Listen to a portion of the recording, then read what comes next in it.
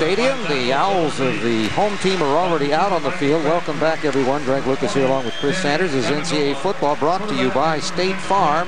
This battle between Texas Tech, representing the Big 12, and Conference USA's Rice Owls.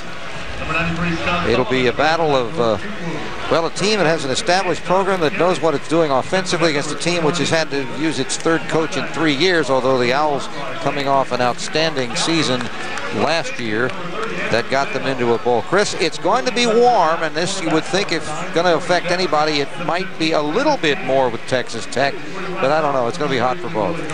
It's definitely going to be hot for both, and what's going to really play a difference, we'll talk about later on, is Rice's depth is not near as deep as Texas Tech. So when the heat gets going, you're having backups and third-string guys come in.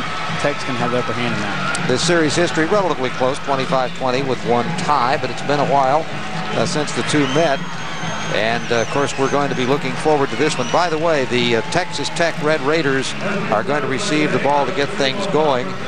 It is a warm day. The wind is blowing pretty hard way above the top of the stadium, but that doesn't really necessarily tell us what's down on the field, because this, of course, is a bowl stadium with extensions on both sides. At one time was listed as a 70,000 seat stadium. They made some modifications, removed some actual active seats on the two end zones, really prettied up quite a bit, and it's listed now capacity just over 46,000. You see that side of the field, very lot of red, because Texas Tech very well represented. They got a lot of alumni in the Houston area, and I think they're all here.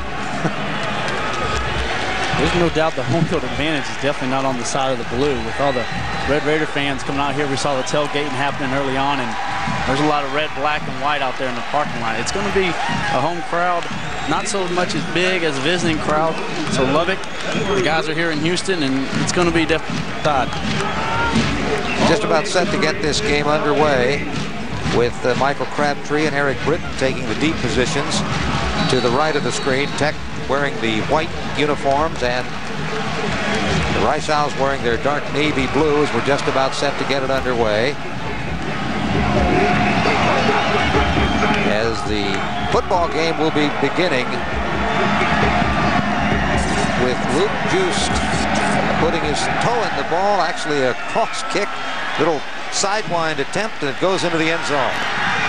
Outcoming with the ball is L.A. Reid, and he gets up near the 20-yard line. There's a flag on the play already. He was not able to get back to the 20-yard line as Rice, with a gang tackle, brought him down, but we'll see what the flag is.